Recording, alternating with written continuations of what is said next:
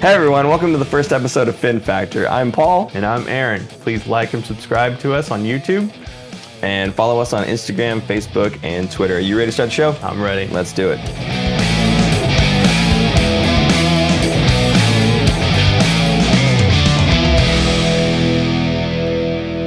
Okay, so the first thing we want to talk about, the hot topic, John Tavares free agency. Yeah. Yeah. For those of you who aren't super, into hockey or into the Sharks, maybe casual fans, how big of a deal is it for Tavares to be coming to San Jose? Is he, just, some player? Is he going to be, is he really that good? Is it really going to change the team? What do you think? I mean, I think he's one of those players that you add him to the team and he's automatically among the top players on your team. He's talented. He's not exactly the most fleet of foot, but his hands, if you've ever seen him stick handling before a game, where they usually have the warm-ups before and they're taking shots and whatnot. He's sitting at the blue line and he's got his stick and he's just doing this, and it's just insane how fast he's moving. He's got silky mitts. It's so he's kind of like thing. Patrick Kane when Patrick Kane was going through all the pucks. Yeah, actually, I mean, looking at the clips, it almost looks better than Patrick Kane, but hey, maybe I'm a little biased because we might be able to land the guy, right. So who knows. But I think that Tavares is such a great fit in San Jose. And there's several reasons why. One, you've got our top center, Joe Thornton, who he's got 2 reconstructed knees now. He's 37, 38 years old, right? Yeah. He's doing 1-year contracts now. So the guy's basically on his way out. I love him. He's a great character guy. But I just think that, it's a great time to have a replacement come in. And what better replacement than a #1 center who's basically an all-star in the league, come in, take over, take the reins. Yeah. Yeah, I think he's going to fit in well with the Sharks players. Thornton, he's going to sign a team-friendly deal, apparently. So he's going to look good, and he won't have to be the #1 center anymore. He doesn't have the speed. He still has the mitts, still has the passing. Right. Putting Joe Thornton on a second or even a third line is going to be insane because nobody's going to be able to match that. Yeah. Yeah, I would agree. And the other thing about Tavares is he's coming into a team that already has Olympians and all-stars surrounding him, and he doesn't have to be, like you said, the only guy, the #1 guy. He's one of the #1 guys, if you will, on the team, and I think that's going to help him make the decision to come to San Jose, to be honest with you. I mean, we've heard rumors with him maybe going back to the Islanders. We've heard Toronto making a pitch. Actually, you could talk about that, the deal that they were trying to get with him. So I heard there's a bunch of rumors going around. Yeah. One I heard today was Toronto was possibly going to sign him to a 1-year deal, and what that would do is under the collective bargaining agreement, teams that own the player and they go to free agency, they're allowed to sign him up to 8 years. So, and only the Islanders can sign him to 8-year contract. So what Toronto is going to do is sign him to a 1-year contract, and then next year sign him to an 8-year contract, which I think is brilliant. I never even thought of doing that. It's a nice way to get around the limitation where a team can only offer a free agent that's coming from another team in 7 years. Right. Yeah. And I'm surprised Lou Lamoriello didn't think of that, because he's the one that always finds the loopholes on everything. Awesome. Which, fitting enough, is he is now the GM of the Islanders. Right. So that's probably a big key for John to maybe staying in New York. New York has been a tumultuous franchise, to say the least, his entire career. Right. They've bounced between the Coliseum in Nassau and Barclays Center in Brooklyn, I believe it is. Yeah. If you've ever watched a game, an Islander game on TV, the Brooklyn Nets arena is set up for basketball and not hockey. So instead of it being centered, it's off-center for the ice, and it butts up. So if you ever watch a game on TV, you look and you go, why is there a car parked on the glass? Those are very expensive seats, because the way the arena is built and seating is there, if you sit in those first couple rows, you're blocked. You can't see the goal. You can't see up to the blue line. That's why there's nobody sitting there. There's a car literally parked on the glass in the corner as an advertisement. You usually see that in international play, with the cars parked on the glass for advertisement purposes. Yeah, but it's a terrible... You don't have a home arena. John, come to San Jose. Just please come to San Jose. Our arena is probably the 3rd or 4th oldest arena in the NHL, I would say, which is crazy because it was built in 1994. But it's still nice. I mean, it's better than the Coliseum. It's better than not having a home. Well, and the other thing too is, you've got, we talked about all-stars and Olympians surrounding him. Guys like Mark Edward Vlasic, guys like Brent Burns. guys like Joe Pavelski. Thornton, if he comes back again, he's kind of nearing the end of it. But, I mean, the guy is still one of those players that is a difference maker on the team. And, you know, it's not just those guys. You look at the young players that are on the team, and they're actually able to contribute at a high level as well. It's not that they've got, you know, youth and picks and promises for John Tavares of how good the team can be and will be. And again, you know, they've got a new GM, they've got a new coach, and that could be something that could lure him back. But it's just more change in an already tumultuous situation. And they may be promising to bring more people in, but he's heard that story before, right? Oh, it's his entire career. He's been at the Islanders. Yeah, exactly. So again, you come to a place like San Jose where you're basically offered the 1C. You're offered the top spot, the center spot. And you don't have to worry about everyone else around you or the picks that are going to be coming in. Our top, I mean, we were one of the deepest teams in the league. When we went into the cup with, when we went to the cup against Pittsburgh, I mean, that was one of the things that they kept talking about. Yes, we got beat on speed, but our depth, we were so deep, and especially at the center position. Now that we're losing this top center guy, what better place for him to fill in? Yeah, Tavares is going to fill in perfectly. Absolutely. He's going to fit in perfectly with the team.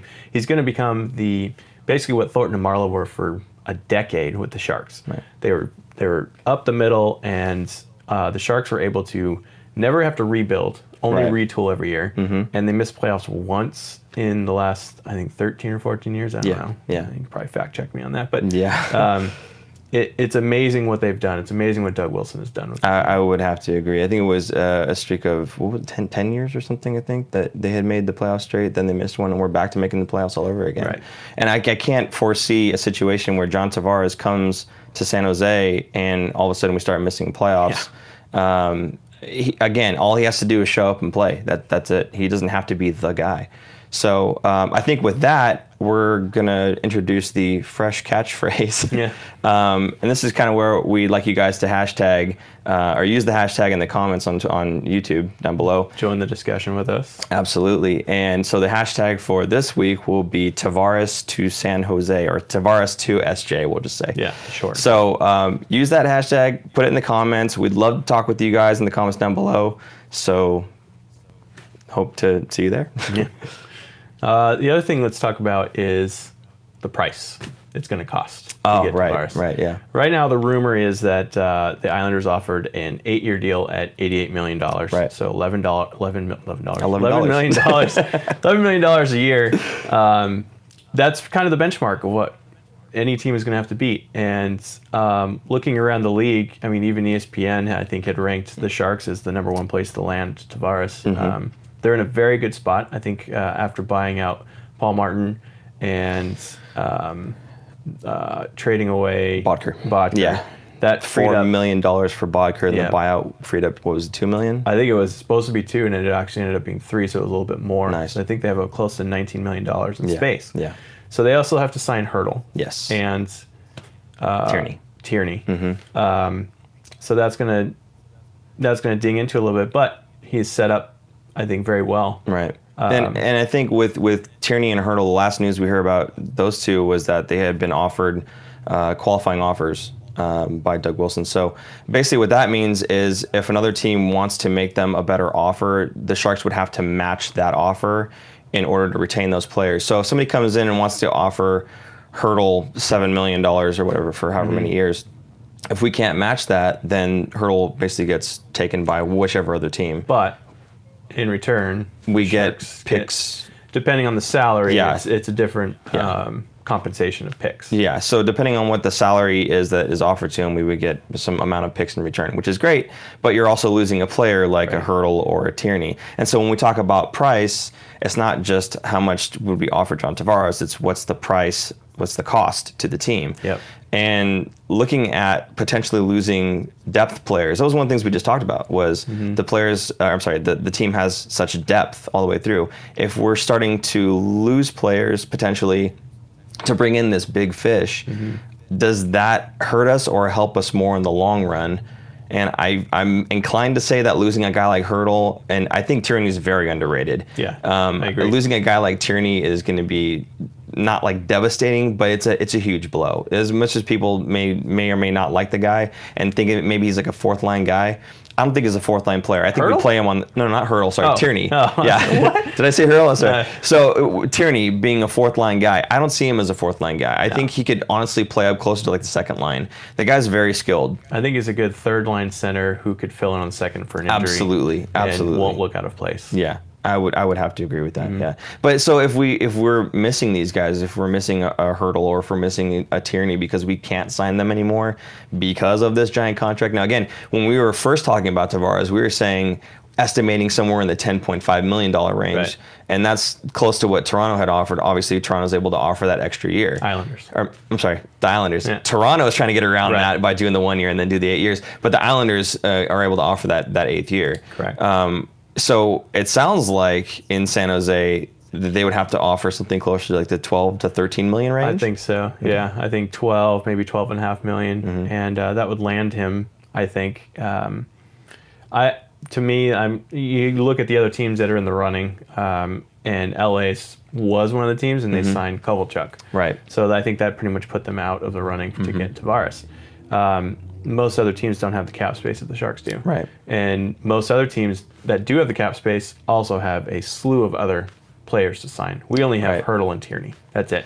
This year, yeah. This year, right. Next year. Next year is going to be next crazy. year's a train wreck. Right. Yeah. Let's say the Sharks win a cup. They get Tavares. They win a cup, right? Yeah. Thornton might retire. Yeah. His knees might be completely shot. That's true, and he might not. Or maybe he goes somewhere else. Maybe he's like, I could play another year or two. Yeah. Thornton's not the kind of player that I think is a bang bang kind of player. He doesn't go really hard into anything. So regardless, like his knees, both those injuries are kind of freak accidents. They weren't like, I don't know. It sucks. I feel terrible for him, but he's also older. Right. You never know how our knees are going to hold up. He is the kind of player that he doesn't need good knees. He could play on 2 broken knees and he'd still be effective. I would agree with you on that. Yeah. I mean, he's never really been the most fleet-of-foot player in the first place. Yeah. He's always been just that big body that's hard to get the puck off of, and he puck protects very well. But he always seems to find that open man. I'll never forget the Marlowe pass. The Marlowe pass. If you don't know what we're talking about, maybe we can put a link or Dallas something Stars. down below. Or I think it was in Dallas. He cross-eyes, no-look pass against the board on his backhand. And put it to Marlowe wide open on the net on the opposite side. It's ridiculous. Really, really crazy. I mean, and that's just what the guy does, right? He makes everyone around him better, even though he can't really jump up in the play. So. Yeah, I would agree. I mean, I feel like Thornton, again, this is going back to what we said previously. I think with Thornton and his knees and everything else, I don't think he has many more years left. This may be the last contract that he signs.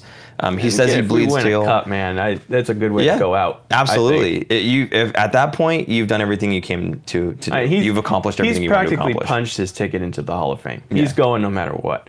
And it was a crime. I think it was a year ago that I think it was the NHL came out with the top 100 players, and he wasn't on it. Oh, yeah, that's right. Are you kidding me? How is he not on the... Yeah, that's a whole nother story. Anyway. And on the topic of Kovalchuk, I feel like that could be an indication, like a good indication for the Sharks, because I know that they were in the Kovalchuk sweepstakes as well, at least in part. And if Kovalchuk has already signed with the Kings,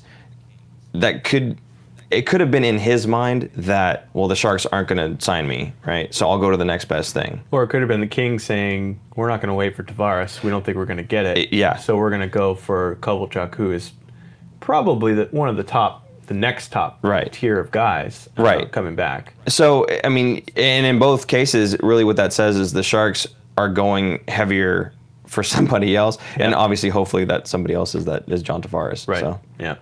So the other topic we're going to talk about is if the Sharks don't get Tavares, what do we need? Consolation prizes. Yeah, consolation prizes. Yeah.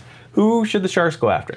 And to be honest with you, I think even if we did get Kovalchuk, I think he would have been a consolation prize, really. I mean, he's great, don't get me wrong, and especially at that age, he's phenomenal at that age. But he wanted a Marlowe deal. Yeah. He wanted a 3-year deal at, I think he got $6 million, same as... No, Marlowe got $3 million. He's dead to me. He's in LA, so it doesn't matter. Yeah. So, so other rumors out there right. is Carlson still in Ottawa Yep. and might be out, and that was a whole fiasco with his wife and Mike Hoffman and Mike Hoffman's girlfriend or fiance or somebody. That's a whole. I'm not even going to get into that right here, but just not cool. So now Hoffman was actually traded to the Sharks, right? And we would just love having him here. It's one of those. He's one of those players that is really dynamic and he's a great goal scorer. The tribute video of him was just magnificent. I don't know if you saw that. Yeah, I saw that. Yeah. So anyway, he got traded to Florida immediately. Yeah, so that was part of the Bodker trade to Ottawa.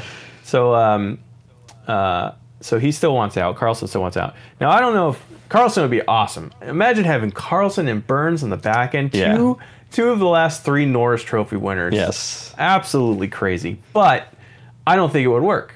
It would not work. I don't think. They're both not known for their defensive prowess. Right. So you would have to split them up. You wouldn't be able to play them together other than the power play. Yeah. So you'd split them on the power play though, wouldn't you? You'd put one on one and 2 on the other one on 2. I'd put them both on there. Okay. So how about your forwards?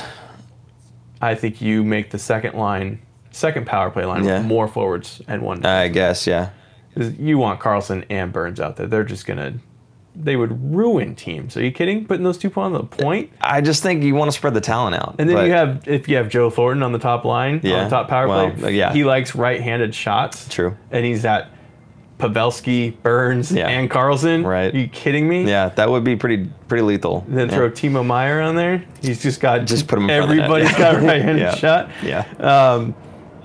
Well, wait, we just got done talking about John Tavares. You're going to put him on the second power play? Sorry. See what I'm saying? We got No, and this is consolation. This is consolation Absolutely. prize. If we did not get Tavares. If we're going to go back to, okay, fair enough if we didn't. But let's go back to that real quick, and then we'll touch on the consolation again. That is a really good problem to have. Yeah, right. To have too many players and go, well, what about this guy? What about these two good, right? Yeah. And it's just one of those things. Again, San Jose is just so deep. Right. And yeah, with a guy like Erik Karlsson, even if we don't have Tavares, then you put Erik Karlsson on there. If he's on the first power play with Burns, okay, great. Second power play is still going to have tons of talent on it. Yeah. You're absolutely right.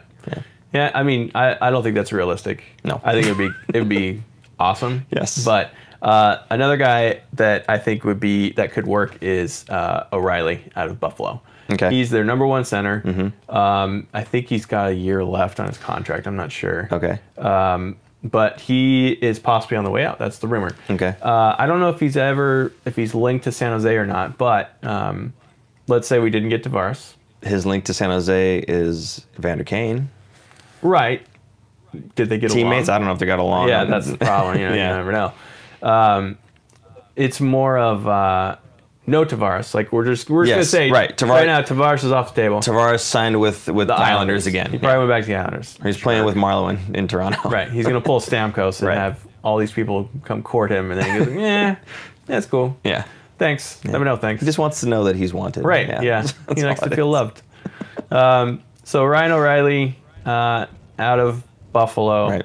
He would be, to me, I think he could be a 1. That's my next question. Where to put him? He's a 1C in Buffalo. Does that make him a 1C in San Jose? I think you can alternate him between the first and second line for sure. I think he's good on both ends of the ice. So he wins a lot of faceoffs. He is a good playmaker. I think maybe you bump Couture to the top line center. Yeah. And then O'Reilly's your second line center. Then you have Tierney. And then you have Carlson or I don't know who else. I can't think of it. You know what the thing is, and the stumbling point there's so many centers that are on the Sharks, and Doug Wilson has a history of doing this, drafting centers and then putting them on the wing. He's always said it's easier to put a centerman at wing, and it's so much more difficult to teach a winger to play as a centerman. I'm sure a lot of it has to do with faceoffs, but a lot of it is defensive responsibility as well. Well, I think a lot of it has to do with faceoffs. Yes. Because you get one kicked out and you have another center come in, not a winger. Right. I mean, you have technically they're a winger, but they play center their entire career. Right. So you see the Sharks do that with Pavelski was a center. Now he's a winger. Yeah. So you have Pavelski and Thornton taking faceoffs. They're both very good in faceoffs. And one gets kicked out. Thornton's usually the one that goes in first, and he cheats all the time. So they're just waiting for him to cheat, and then they kick him out, and then you get Pavelski. Right. But if they don't catch him, and he cheats, and he wins the faceoff, win-win. Yeah. So You're right. Wilson loves to draft centers. In fact, I think this last draft we drafted 3 or 4 centers. It was only centers in terms of forwards and the defensemen. Yeah, that's right. Yeah, and a goalie. We got a goalie. Yes, yeah. But of the forwards that were drafted, all centermen. Yep. Yeah. So, Ryan O'Reilly could work. One thing that Stastny is another one. Yeah. Stastny is another who he would be more of a almost like a Tierney third line center, I think. Okay. Who could jump in on the second line? Definitely on the second power play. He's skilled enough to be on the power play, and he's older, but he still holds his own. Right. It's funny because both O'Reilly and Stastny used to play in Colorado. Right. So they're used to the Pacific Division. That's right.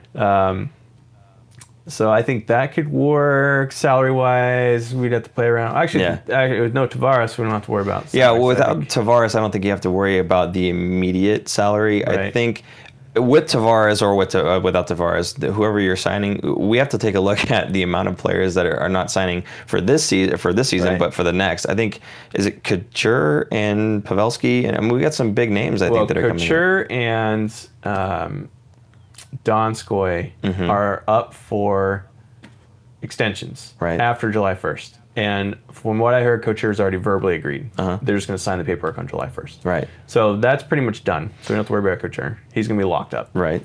Donskoy I haven't heard anything about, so I don't know if they have a verbal agreement or not. But even if they're locked up earlier than usual, the fact remains they're getting paid. They're getting paid more than they were. But that doesn't kick in until next season. Yeah, absolutely. I mean, that's what I mean. Next season. Next season, if you look, if you go to Cap Friendly and look at the team, it's a mess.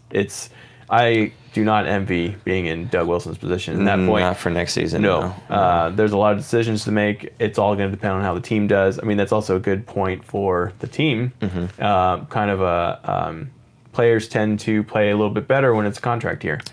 So if everyone's on a contract, then we should be really good. Almost everyone. Yeah. And you want to play for that next contract. Right. And you got a lot of up-and-coming players, and you got a lot of players that are kind of getting towards the end of their career. So they're going to want to play for that last contract. They're going to want to play. The new players want to play for the big contract.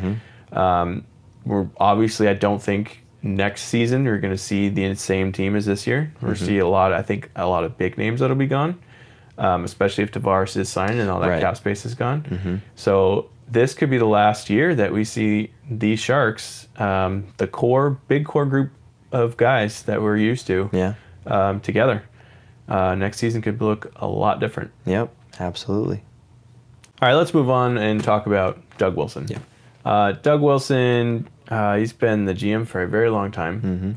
He gets equal amounts of hate as well as love. Equal amounts? Yeah, maybe a little more hate, just because the hate comes through more than the love. That's very true, yeah. I think, both are on the same page that we love Doug Wilson.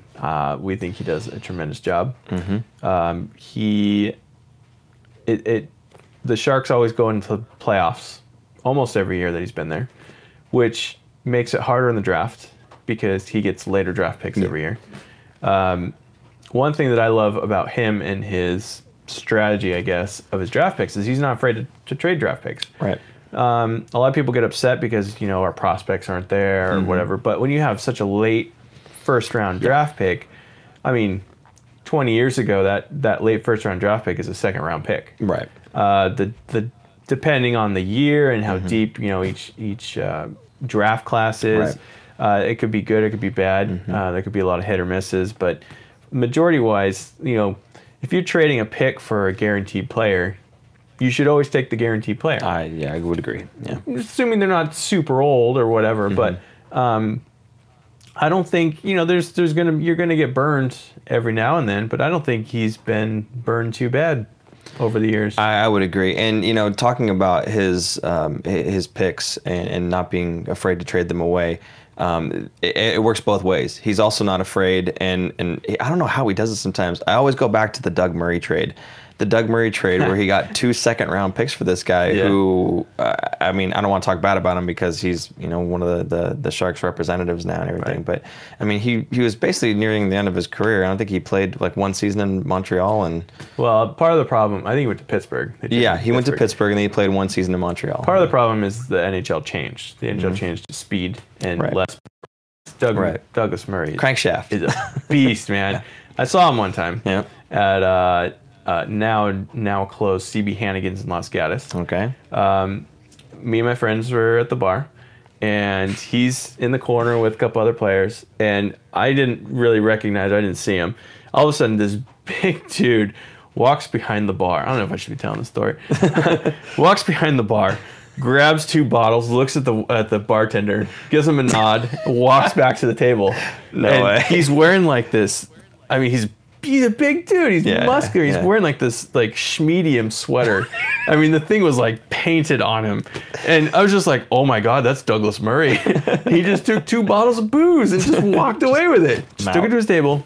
That's cool. Nice. All right. See you later. That's awesome. Yeah. Anyway. But yeah, so thanks for the story. Yeah. But yeah, no, I mean, he's somehow able to get these picks for guys that they don't really warrant getting those picks. And that's just one example, but he's done it several other times.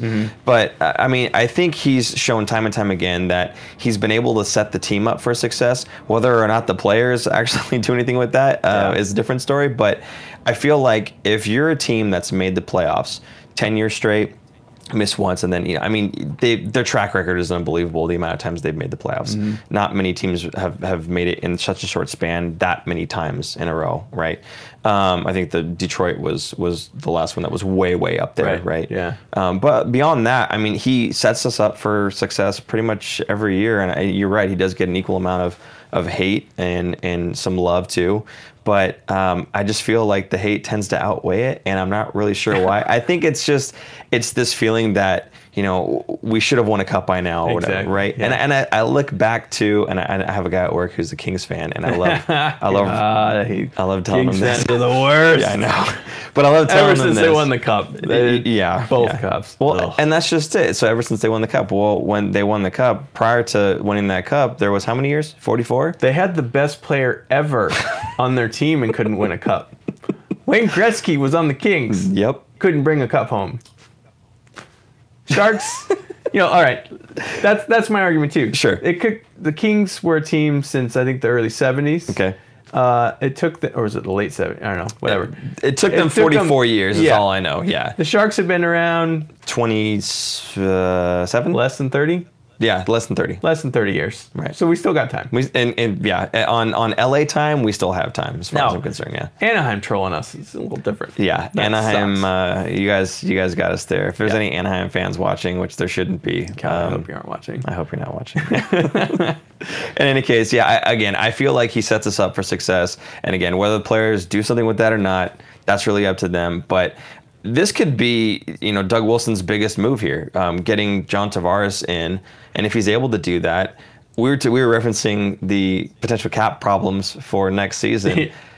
He may not have to deal with that. Yeah. If it all goes to hell and they say finally, okay, you know what, Doug, I'm sorry, you've had your time here. It's ran out. You're done. He doesn't have to worry about signing all his contracts again, figuring out how that's going to work. He could ride off in the sunset. Yeah, like, pretty good much. luck. Yeah, and you know, then we'll have John Tavares and a huge contract to deal with and everything else. But that won't be his problem. That said, I still wouldn't mind having Tavares. I'd rather him sign Tavares, and if we miss I'm not going to miss the playoffs, but if we don't make a cup run, then, you know, so be it. But again, you can't blame Doug Wilson for that, I think. You know, you bring in the best player in the free agency to the team. If you're able to do that, I don't think you can blame him for anything that happens after that. You always want to get the best player. Whenever you make a trade, get the best player. Yeah, I mean, to a certain point, but most of the time, the teams that win the trades are the teams that get the best player. Absolutely. One other thing like I was going to talk about was casual fans have a hard time understanding why the Sharks haven't won a cup. I think there's a certain formula to winning a cup. One is depth, 2 is luck, and 3 is health. Yes, health. You put those 3 things together to win a cup run. Obviously, your team has to be good. But compared to other sports, let's compare it to baseball or basketball. Basketball is probably the closest because they have 16 teams. Yeah. The thing with basketball is their depth of their teams are not quite there. An 8th seed is never going to win the championship. We've seen the Kings as an 8th seed win a championship. I'm sure there's multiple others, but or at least be competitive. Right. Get down to the wire. But we see 8 seeds knock off 1 seeds all the time. It happened to the Sharks. Right. You don't see that in other sports. Basketball is kind of the best analogy there, I guess. And I would, to build off that, when you're talking about a difference between, like, say, basketball and hockey, and going to, say, drafts, for instance, when in basketball, again, I don't really watch basketball much, but my understanding is the players that get drafted, at least in the first handful of players, like top 5 or so, they can be inserted into the lineup almost immediately. Same thing with the NFL. Those players are expected to be in the lineup almost immediately, right? That's not the case in the NHL. In the NHL, generally speaking, I think the top 3 guys are usually NHL ready. Maybe, yeah. Dylan Strome is a good example, though, right? So. You've got guys who are extremely talented at the level that they play at, where they're being drafted from. But when you get to the NHL level, there's a AHL level before that even. So that's also juniors if you're 18 or 19 years old before the AHL. Right. But the AHL is even a tougher league to play in than where they came from, and you're asking them to make the jump past that straight into the NHL. So most guys aren't going to be able to do that based off just speed alone. Yeah. Well, the NFL and the NBA kind of has a minor league team, but like it's kind of like D-League. Yeah, it's the D-League. Yeah. Like very rarely are you going to see somebody come up from the D-League and come into the NBA. The way the Sharks work, I think it's more, or the way the NHL works, it's more in line with MLB. MLB has the single, triple, AAA, double, AAA. And you work your way up to get to the majors. I think NHL is closely related to that. You'll see guys. What's great is the Barracuda. Yeah. They play in San Jose now in the same arena, which is awesome. If you've never been to a Barracuda game, you need to go. The tickets are cheap. If you bring your kids, it's awesome because if you have to get up for some reason, your kid has to go to the bathroom in the middle of play. It's a Barracuda game. So it's not too big of a deal, right? It's very similar to a minor league baseball game. There's a lot of gimmicks. There's a lot of things to keep the fans interested. I have a video clip which maybe we can throw in at some point in time, whatever, of my son, and I was so proud of him the first time that we went to a game, and they do this thing called the Frenzy, and that's the name of their mascot, who's actually the little orange guy in the back there. But they do this thing called the Frenzy when they score, and it's basically everyone stands doing this. And the first goal they scored, he was looking around just like, what is going on? And the second goal, he kind of figured it out, like what was going on, And by the third goal, and it's me, this is where I started recording, by the third goal, I was recording the ice, and I look over at him, and he's got his arms up, and he's like, ah, and he starts doing this, like, then everyone else in the arena started doing it, so it was like he totally caught on. But it's very interactive with the kids. They do have, like, Chuck-a-Puck and all that kinds of fun stuff and everything, so if you haven't gone to a Barracuda game, definitely need to check it out. Yeah, they're a lot of fun. Yeah. Great family environment. Okay, so I think that wraps up our first episode of Fin Factor. Yep. Yeah. Thank you for watching. If you've made it this far, and bless you, thank you. I'm sure it took a lot of patience, but please like us, subscribe, ring that bell so you get all the notifications, you know when we're posting. Get us on Instagram, Facebook, Twitter, all social media. And don't forget the hashtag TavaresSJ and join the conversation with us. Can't wait to hear from you guys in the comments down below. Yep. Thank you. Thank you. Bye-bye.